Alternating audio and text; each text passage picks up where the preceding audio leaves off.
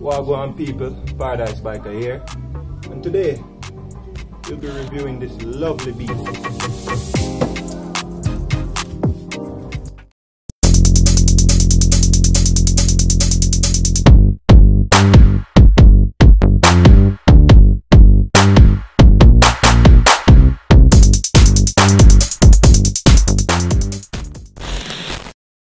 Okay, so this is my baby girl. This is a Jamco 250, and it's the exact look-alike of the Yamaha YZF 125.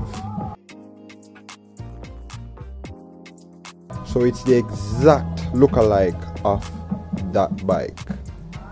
The company, which is Jamco, is a Jamaican brand. And I think they are the first official brand in Jamaica to make motorcycles, you know, or bikes. So this is one of their premium bikes, you know, the 250. And we'll be going over some of the bells and whistles which makes this bike what it is. As I mentioned, this bike is an exact replica of the YZF 125. So if you want to compare the two, you just go ahead and take a look at the YZF 125 and you'll see that they are the exact same thing. Alright, so for starters, everybody want to know the price of this bike. The bike actually sells for a retail value of 290,000 Jamaican dollars. I actually got this on a deal, you know. I got this on a good discount, so I didn't really pay the full amount. So yeah, links them strong. But yes, as I mentioned, it is a 250 and not a 300, not a 600, but a 250cc. So it's gonna have the same sound as the regular single cylinder. As I mentioned, it's a 250. It's a single cylinder 250 bike. So it's gonna have almost the same sound as the other bikes around. It's just that the looks is way different. So starting at the front, what do we have? We have double caliper brake system. So it's basically premium brake system that I have on this bike, you know, and braided brake lines. If you don't know what those are, braided brake lines are basically like kind of like steel or something like that, and it kind of give you a bit more punch when as it regards to braking. So, and coming up here we got the dash. So that's the dash right there. It has a nice little animation. Alright, so for my dash I have the speedometer right here, I have the odometer right here, the tachometer right here. I have a fuel gauge here, gear, time, and charge or battery voltage. So yes, it has I think this is a 3.5 gallon tank right here. I get at least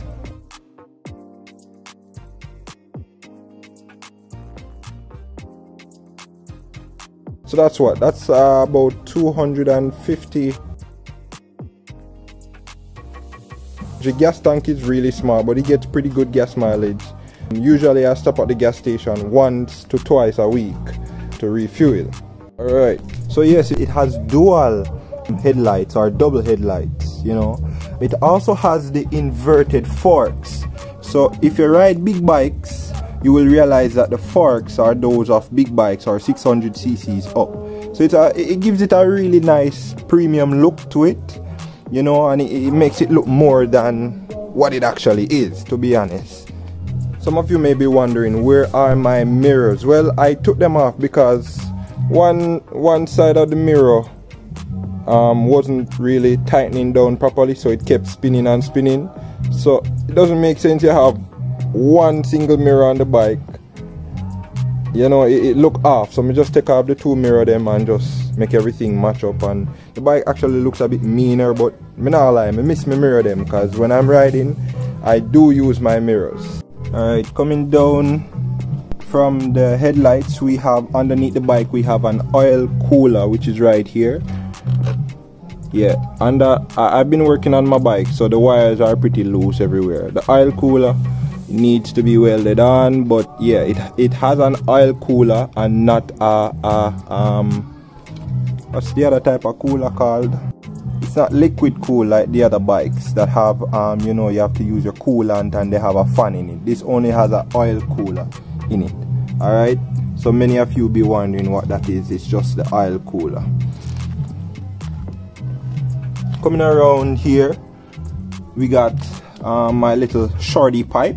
That's actually the muffler that came with the bike. The muffler was about this long, and one of my friends cut it down to that size, so it looks really neat.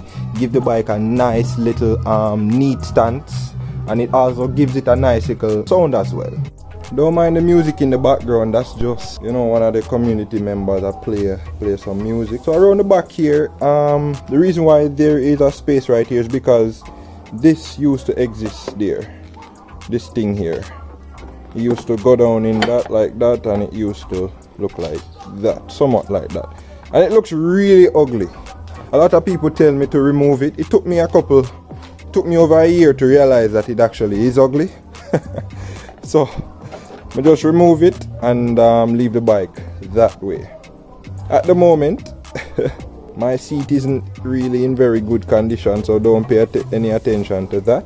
Coming down here, you have the rider seat. You use to open this seat, you push in the key and you turn the key and basically it opens. Under this seat you have the battery. It really doesn't have any space for you to put anything besides a little rag. So if you're wondering how much space is under that, it's not really anything. You only can maybe put a rag underneath it and maybe 1 and 2 spanners or stuff like that. Down here you have the regular rear sets, just like big bikes, and it has same almost everything, you know, like the 125. I haven't done much modifications to this bike apart from removing these horns right here. I did change this brake lever, but I'm about to change it again because this ain't good. Chinese brake lever. What else? So coming down to the left side here, so it being a 250cc, usually regularly in Jamaica 250 bikes have up to 5 gears, and this is no exception. This bike is 5 gears, 1 down, 5 up, and that's pretty much it. There isn't anything much about this bike, you know, apart from its looks. It has a single rear shock, which is right there. To be honest, it's not the best. As I mentioned, it's a Chinese brand, you know, Jamco. Jamco is a Jamaican brand, but the bike is Chinese. So you know what to expect with a Chinese bike, right? And regarding the front brake, I've been having a lot of problems with the front brake because it's double calipers and I'm only using a single master cylinder. So I've been having some problem not having any braking power.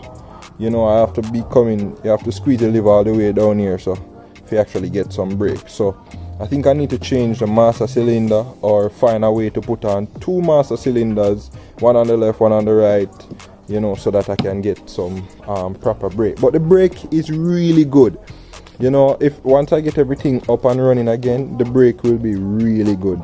And still on the left side, it is also carbureted, so it's not fuel injected or anything special like that. Oh yes, it has a petcock, so you can it has reserve as well. So when you're running low on gas, you can switch it up. Mine is already on reserve. Switch it down for it to go on full, and switch it this way for it to be turned off. So yes, it is a carbureted bike. The carburetor is on the right side under this cover here. I'm gonna lift up the seat so you guys can see what's under there.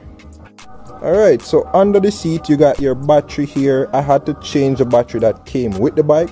The battery that came with the bike was water acid battery. I not even remember what kind of battery it named, but this is the kind of battery that you pour water into. This is a dry cell battery. Dry cell battery is so much better. One click and the bike is up and running. I do have an alarm system. As I mentioned, it's a Chinese bike, so it's a Chinese alarm system. There it is. And it's also on the key right here. It's pretty neat. Pretty neat alarm system, and it's a pretty good addition. So that it actually came with the bike. I think you can buy an alarm system for like what, 4,000 Jamaican dollars up. You know, that's pretty neat. So I've had this bike from 2018, my mistake. So January 2018. So I have this bike for a year and a half, and to be honest, it has given me a bunch of different problems, but I think it's mainly because I wasn't maintaining it well. But from you have a bike and you maintain it well, then you should be good. And regarding the headlights, I did change them from stock. Let me just switch on the bike here. Easy it. And I have an LED lamp in the bike right now. It's not the best. Usually with Yamaha bikes, you know, because they're replicating Yamaha, when you turn it on, one headlight comes on, and when you put it on high beam, the other one comes on, or both of them comes on, should I say. So what I did was to kind of bridge. That's why you see so much wire under there. I kind of bridge the wire so that when it on low beam, both of them come on, and when it on high beam, both come on. At the moment, we only have one LED bulb in the bike. That's why you're only seeing one. As I mentioned, I'm working on the bike. It's a work in progress. I haven't crashed it before. It has fallen right where it is. It's falling over. Like literally, I wash it, and it was unbalanced, and it just dropped over. Simple things like that. But I've never purposely dropped it or anything like that before. It's a really nice machine, man. Me nah lie. The girls them love it. Oh, and I've also installed some LED strips right here. This can be hooked up to your indicators, your running light, or your brake light. So currently what I did was to hook it up to my brake light and my indicators. I'm gonna let you see in a moment.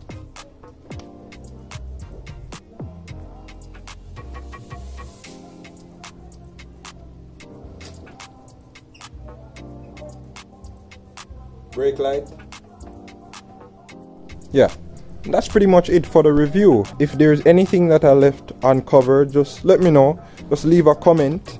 Let me know if you want to see me review anything else about this bike or any other bike. I'm trying my best to review some other bikes, but it just takes some time. I love this bike, and I'm not really planning to sell it right now. And to be honest, if I sell this bike, I don't know what I would do.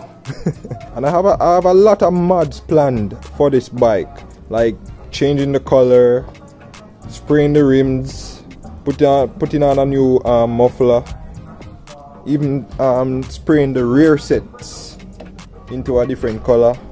I have a lot of mods, even putting on some LED lights, some underglow lights, so the bike can look pretty in the night.